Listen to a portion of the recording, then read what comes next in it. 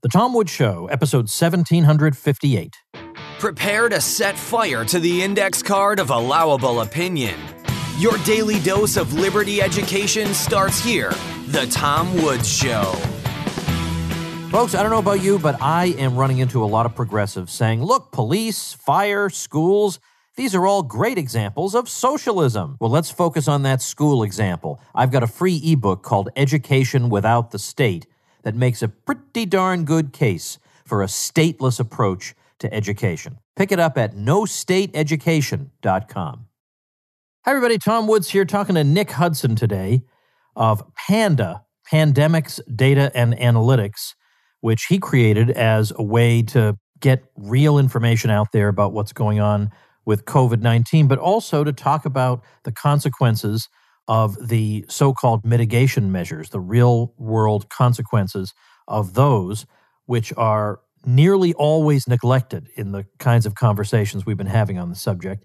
And he wrote to me after hearing my episode with the great Gret Glyer about how lockdowns were devastating the developing world. And we struck up a correspondence, and here we are. So, Nick, welcome. Hi, Tom. How are you? Well, doing well. I'd like to start off with a little bit of your background before we get into the organization. Tell people who you are and how you got involved in this. Well, who I am person is easy. I'm an investor, a private equity investor based in Cape Town. And the how we got involved part is a little more complicated. We were a bunch of friends looking with a little bit of concern upon the emerging story of COVID, starting in China, then devouring the Diamond Princess data, as many people did. Another actuary, a lawyer, a doctor, and a data science friend of mine.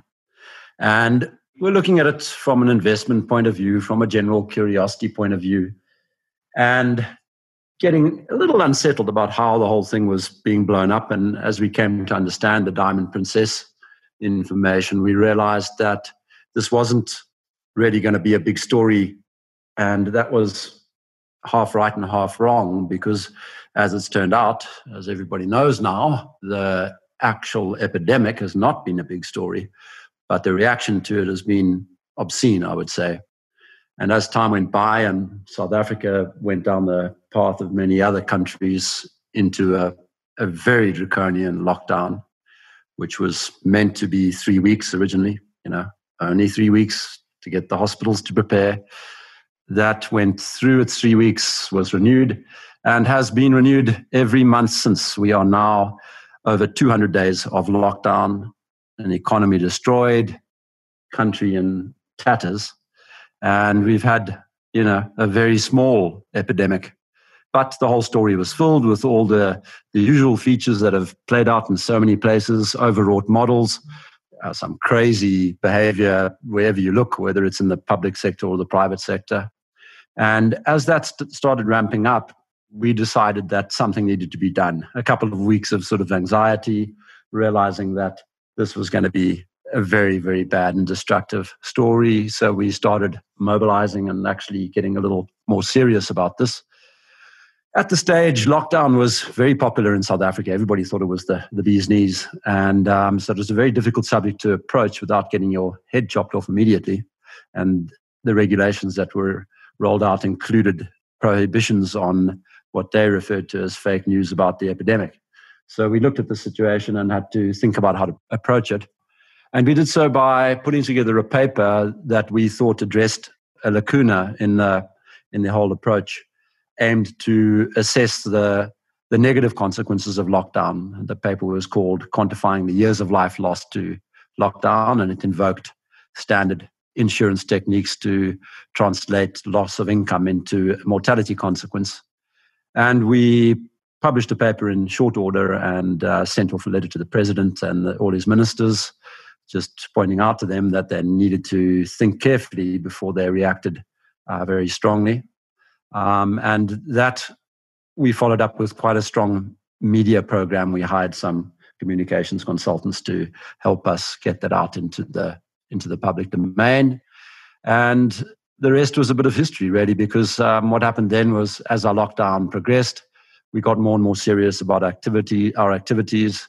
We started conducting more and more work We added a lot of people to the organization.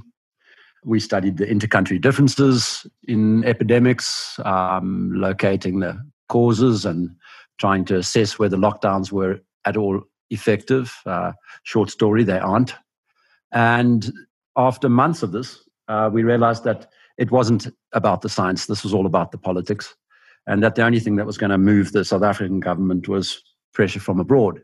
So we started internationalizing our organization, the name of which is PANDA, which is a portmanteau for pandemics, data, and analytics. And we established a scientific advisory board. By then, we had connections with Professors Gupta Bhattacharya, Kulldorff, and Professor Michael Levitt. More recently, we added Sucharita Bhakti. So we established a scientific advisory board and brought in a whole lot of scientists, data scientists, and writers into our group to move our efforts abroad. Wow. Well, that's quite a story. Now, it turns out that, unfortunately, the trouble with trying to bring international pressure is that the other countries are also crazy.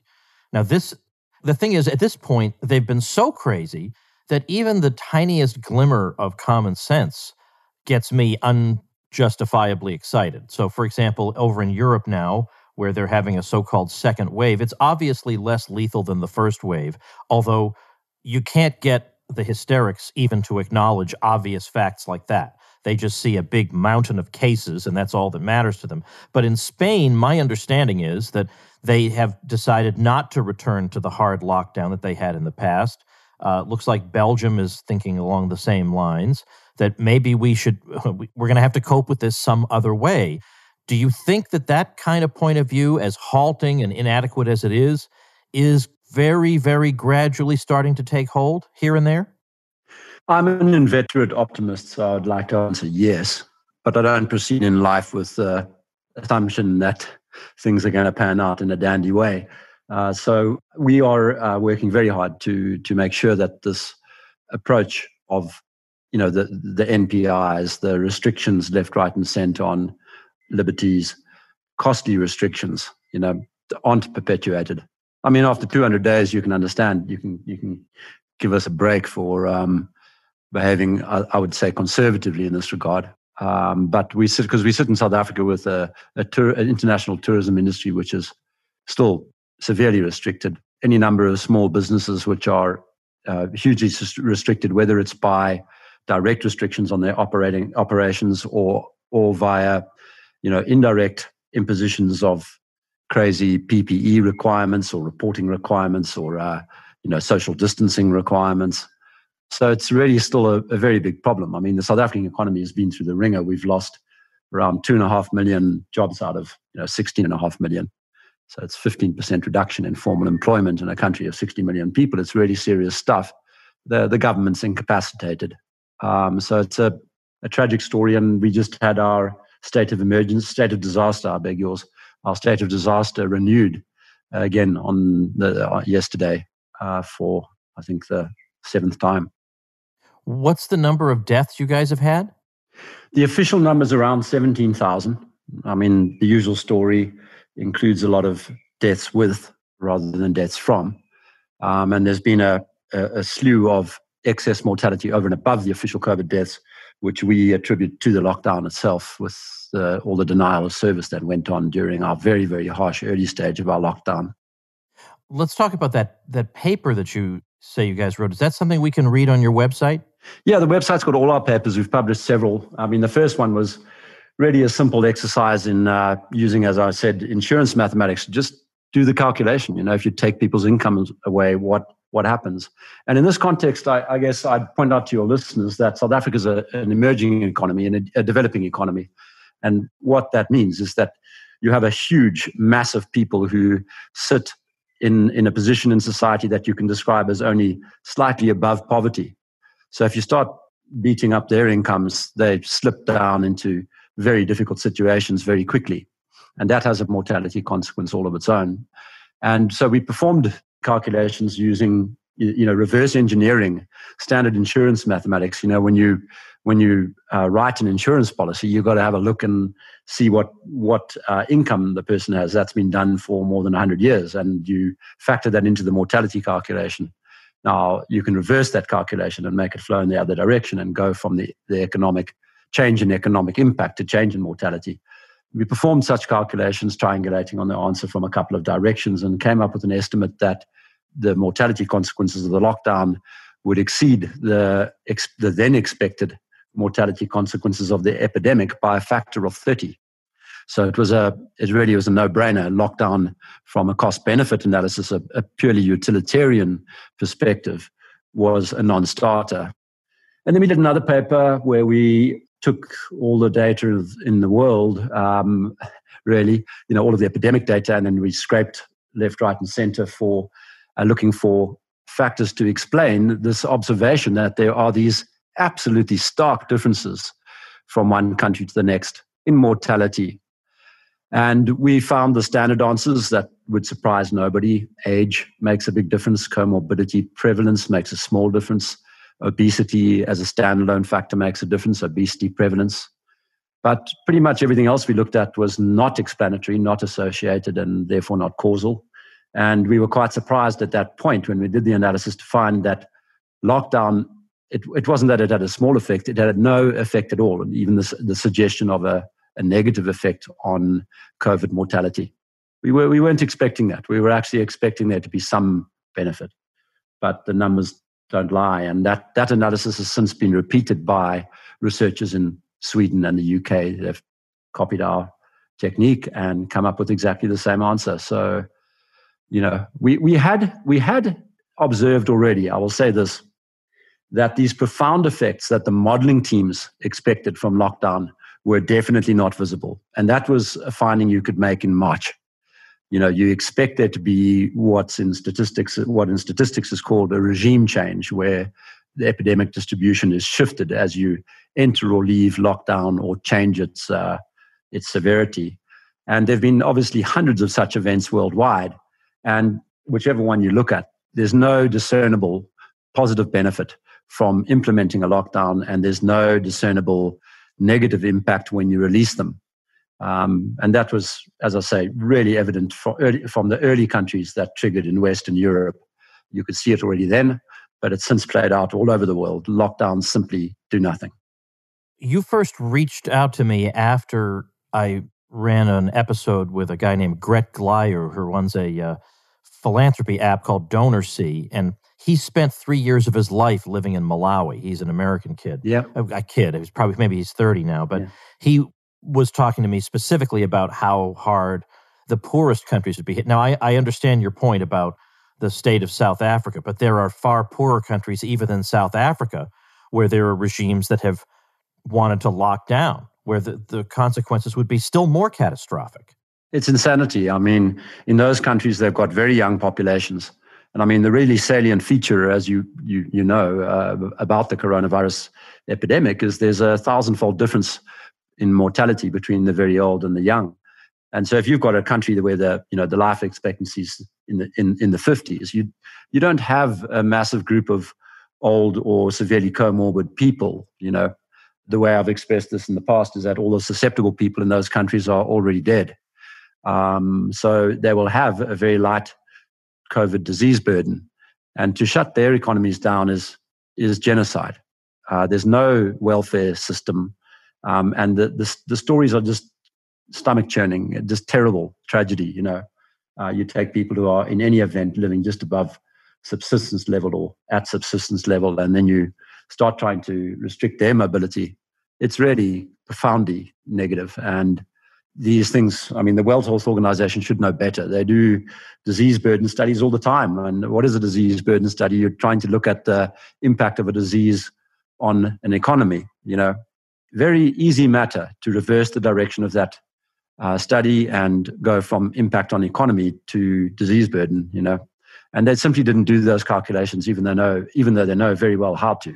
And for me, it's just a absolutely mind-blowing disgrace that the World Health Organization didn't come out very early on and say, listen, our standard science, our standard approach to quarantining the healthy is that you simply don't do it. And those were the World Health Organization rules up until January this year.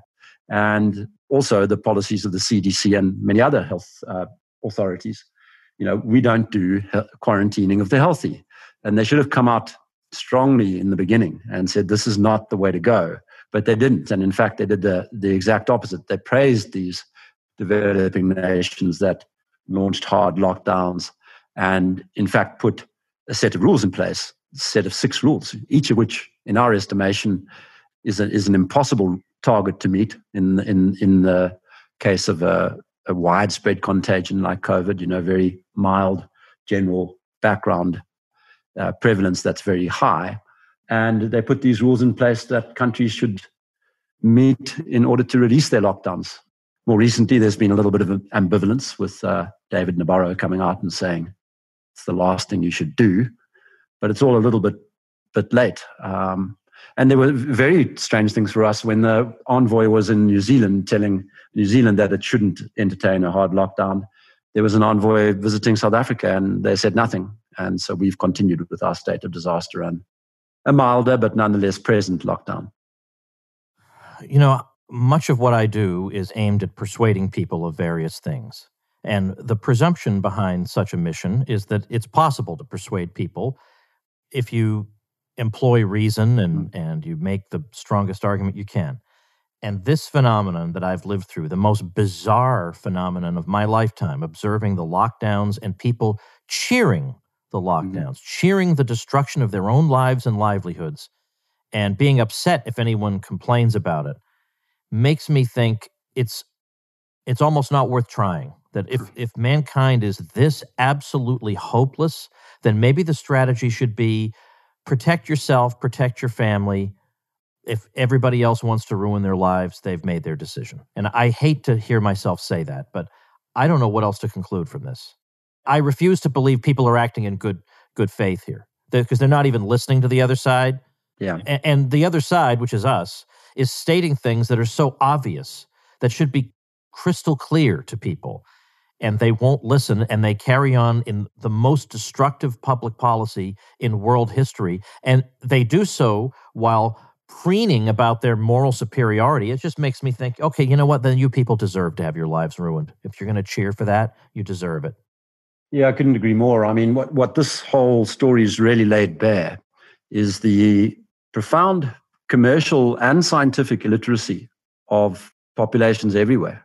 It's not just a developed world problem, not just a developing world problem. Even in developed nations, you've got the chorus of people who are seemingly oblivious to the realities of economy and science. And this whole story that people on our side of the table are the ones who are not following the science and need to be cancelled and shouted down is itself a manifestation of a poor understanding of science. The scientific method proceeds by conjecture and refutation. If you're not allowed to make conjectures, then there is no science. And I see it as a very complex phenomenon and a rival point.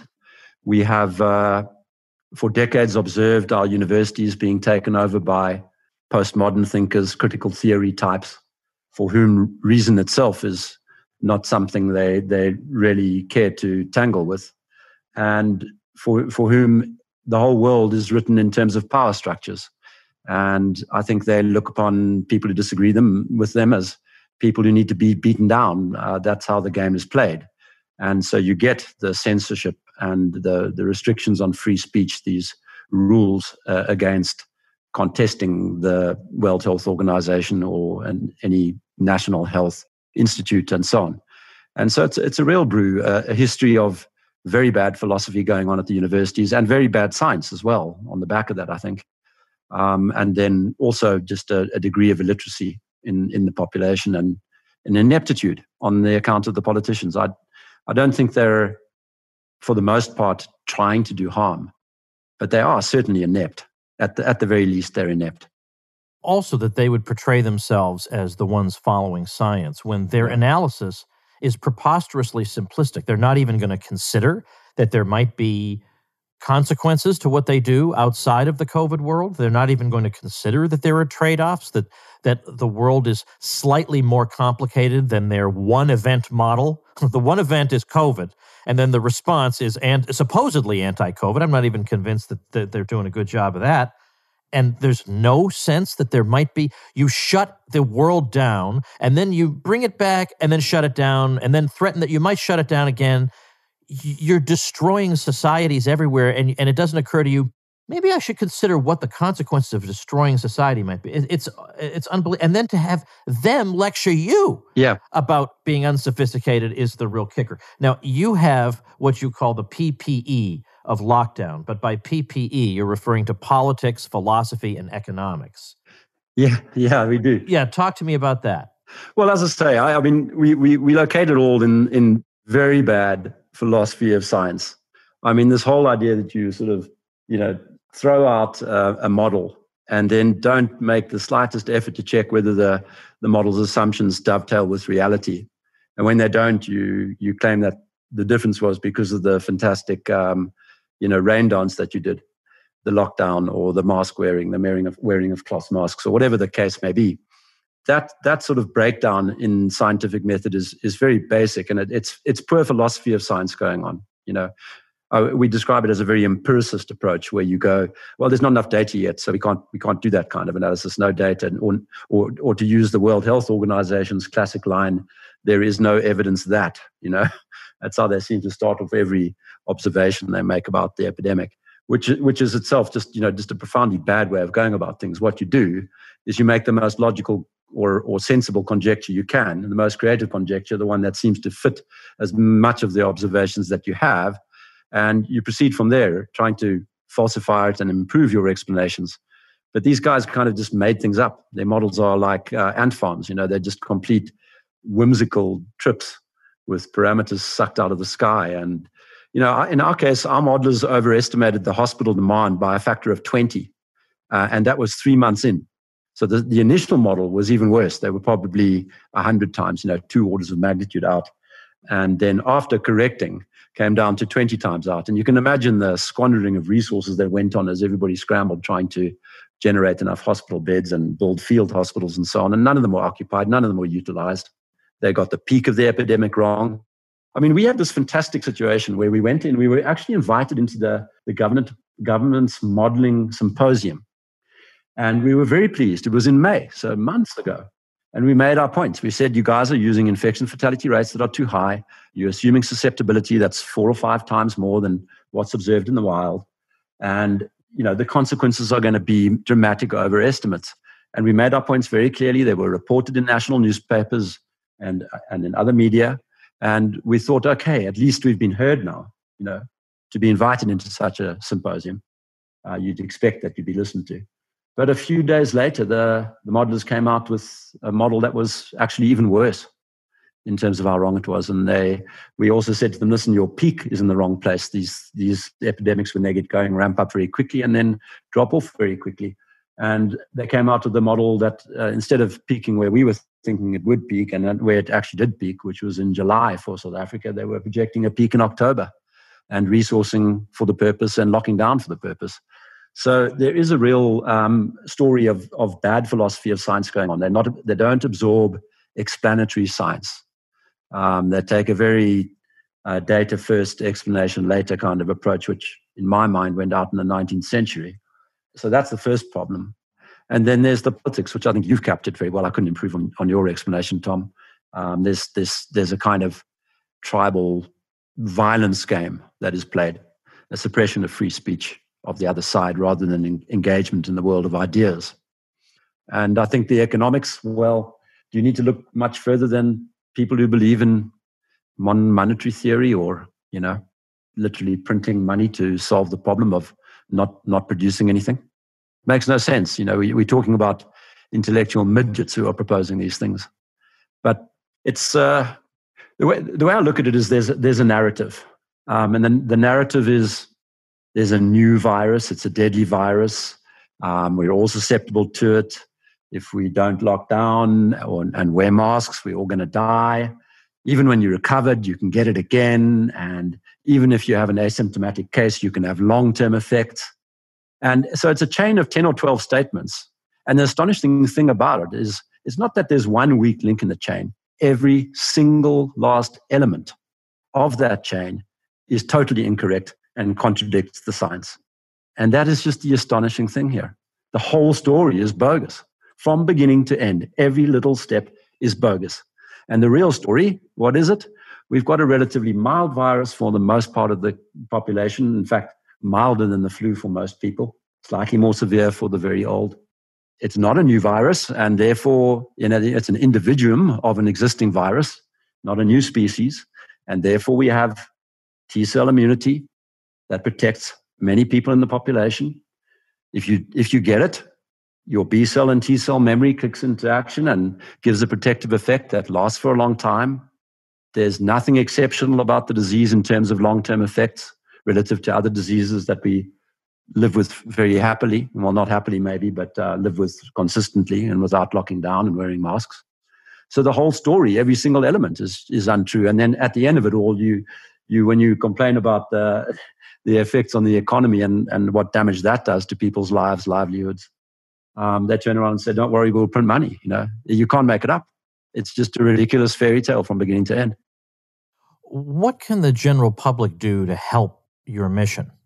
Well, we're organizing very rapidly, so adding people all the time. So we reach out continually to people who are on our side of the story and who have something to add in terms of an ability, whether it's in data or social media or in writing. And we're adding people from countries all over the world, from the United States, from Hungary, from Argentina, from Colombia, from Switzerland, the UK. We've been, and I was on a call today with people from Portugal who are joining the effort.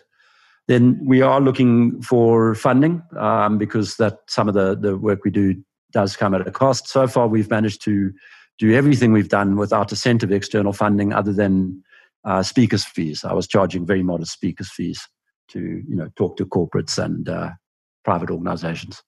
So, we're set in the process of setting up a crowdfunding platform. People can look out for that if they're keen to support our work. And otherwise, just generally boosting us on social media. I'm on Twitter. Nick Hudson CT is my handle. And our organization's Twitter handle is Pandata19. That's also our Facebook handle. So just amplifying the voice on Twitter. We're also a very open organization. We've been helped along by people who've seen us making the odd little error. And we're not in the dig in and batten down the hatches kind of mindset. We will simply change our explanations the moment we realize we've been wrong. So anybody who sees our commentary going adrift, that we like to hear from them. And then also I would ask people to support the Great Barrington Declaration and our three advisory board members, Professors Gupta, Kulldorff, and Bhattacharya. They're doing enormous work right now. It's grueling. They're on 24/7 interview duty, it would seem. And I think they're doing a great job. And their role here is extremely important. If we are to regain the territory of open science, it's people like them who need to be backed. And Professor Levitt. They've been very brave in standing up in institutions that are probably not too comfortable with the views they're taking, and certainly in a profession that's dead against them. And people like that, you've got to take your hat off to them and really come out and support them, I think. Talk to politicians, talk to your local organizations. I mean, we're doing two things to help in that regard. We've got a network going called Panda Doctors. And so if there are any medical people listening, their membership of this organization would be great. The idea is to support doctors who are speaking out against the malarkey. And we've set up another network called Panda Lawyers, designed to support those doctors who are often the victim of attacks, legal attacks, or attacks through their professional institutions. Pro bono work from these lawyers will go a long way to helping these guys because they're often clueless when it comes to responding to such actions. They're not familiar with their own professional codes, and there often are ways to defend them. And we've had to do that in our own country. We've come under attack from our own professions, and I've had to have had very strong support from a local law firm in addressing those. And without that, we would have been shut down. But once you learn how to do it, once you learn what the tricks of the other side are and how to respond to them, you can help people. The technology is portable. And so we're doing that already. We're helping doctors in other countries with the little fixes they get into when they say such things as T cells exist or, we have immune systems. And so those two networks, Panda Doctors and Panda Lawyers, are in need of support. If, any growth in membership is good because there's some safety in numbers. And we think that's part of the battle here, is to just get a large enough voice, a large enough body of people behind us so that we become a voice that has to be listened to. Tell people the website. Our website at the moment is www.pandata.org.za. We will be coming out with an international version of that in the next few days, but you're safe going to that link, pandata.org.za. And our Twitter handle and Facebook handle, Pandata19. So the number 19, Pandata, Pandata 19. And follow us, contribute to the effort. All right. Well, I'm going to link I'll put that on the show notes page, put the social media link, and then also the link, gbdeclaration.org for the Great Barrington Declaration. I'll put all that at tomwoods.com/1758 for people's convenience. Well, thank you, Nick, for your time and for doing this. I mean, there's no one's requiring it of you. You're doing it because you're one of what turns out to be a much smaller number of sensible people in the world than we thought existed, but you are one of them, and you have a sense of mission and duty, and we're grateful to you. Thank you. Thank you very much for having us on the show, Tom. It's great to get the exposure, and really has been fun talking to you. Thank you. All right, folks, I have plenty of non-virus material for you this week. I've got Thaddeus Russell tomorrow, then the very interesting Mark Crispin Miller on Thursday. He's on the left, and he's got an interesting story about academic freedom. But also, when I looked at his background, I realized I have a lot in common with this guy, even though he is on the left. He's on the old-style left that I almost pine for these days, and I think we're going to have a really interesting conversation. Then Friday, I haven't run this by him yet, but I am hopeful that Lew Rockwell will want to return for another presidential debate analysis episode. So a lot of stuff to come, most of it non-COVID, I'm happy to say. So make sure you subscribe over at tomwoods.com/Apple, and I'll see you then. Become a smarter libertarian in just 30 minutes a day. Visit tomwoods.com to subscribe to the show for free, and we'll see you next time. Like the sound of The Tom Woods Show? My audio production is provided by Podsworth Media. Check them out at podsworth.com.